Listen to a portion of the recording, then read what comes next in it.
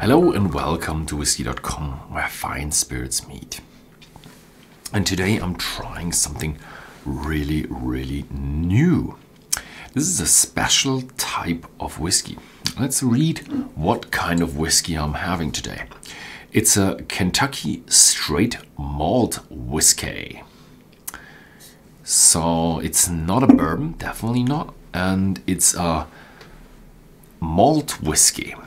It's not a single malt whiskey. That means it doesn't consist of 100% malt, but the majority malt. So we have at least 51% malt. And probably the guys at Woodford Reserve will put in some corn and some, I want to say malted barley, but that's the majority. Some rye, maybe some wheat. Let's find out.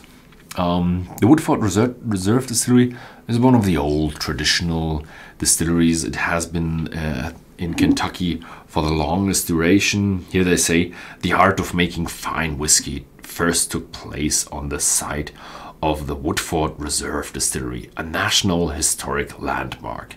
In 1812, this unique Kentucky straight malt whiskey has a soft, sweet, nutty character that embodies our spirit of innovation. Yeah, back in the days in 1812, whiskey and distilling business was definitely one of the high-tech businesses. Distilling has not been around for most of the time. It first was introduced with perfume and later than even with alcohol. The distillery, I've visited it and they have nice pot stills, one of the few distilleries who does pot stills. That's why it's a bit more premium, a bit higher priced, but also quite of a better character. And I've been there, so if you go search on the YouTube channel, you will find the Woodford Reserve Distillery. And you can see everything, taking you on a tour through that distillery. In the end, we have a talk with the master distillery, and he signed a bottle selected by master distiller Chris Morris. And it says bottle number, batch number, and it gives us the indication it has 45.2% ABV, which is just above 90 proof. Very interesting, very new stuff. I'm really excited about how this straight malt whiskey from Kentucky, how that comes out. Is it gonna be like a single malt whiskey? It's still gonna be matured in fresh American oak barrels, and at Woodford Reserve they are one of the few distilleries who do heating in the warehouse with the excess heat from the stills. They heat up warehouses, and therefore they create artificial cycles of heat cycles where the cask is expanding and contracting, and then you have more interaction with the spirit inside the cask. So let's find out how this whiskey turns out.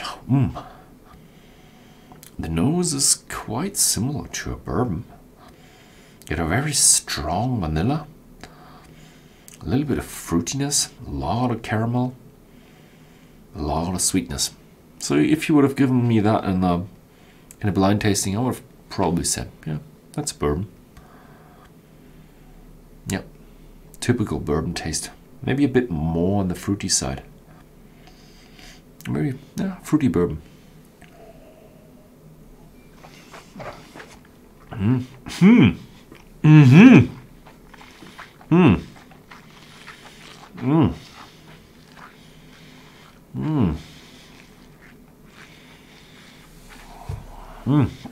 Oh, that's quite a surprise.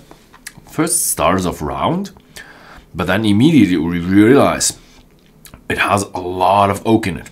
Oak. And it's quite spicy. It has that rye spiciness. They put in quite some rye in there. Wow, that's like the main flavor in the whiskey. But you do realize it has a bit of a malty tone in there. So there is a remembrance for the single malt, but combined with a lot of American oak and a lot of rye. Wow, It's quite for surprise. I wouldn't have expected that.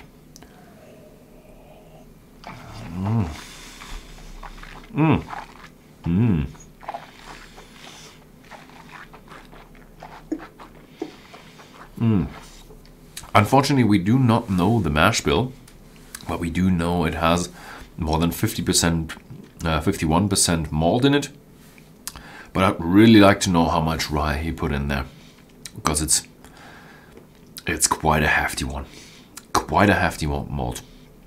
But it's something very interesting. You always think, yeah, the Americans, they're all doing that sweet stuff and just all the same. No, this is something different. If you want to have something different, you got to go with Woodford Reserve. They have a lot of specialities. I think they do have a single malt. They have a double barrels where they mature it in 2 times in fresh oak casks, and they have I think a few other wooden casks. They actually made them airtight. So if you want to have something really special, that's the Woodford Reserve. So I can always recommend Woodford Reserve, and this one is quite an exciting one. So yeah, thank you very much for watching, and see you next week.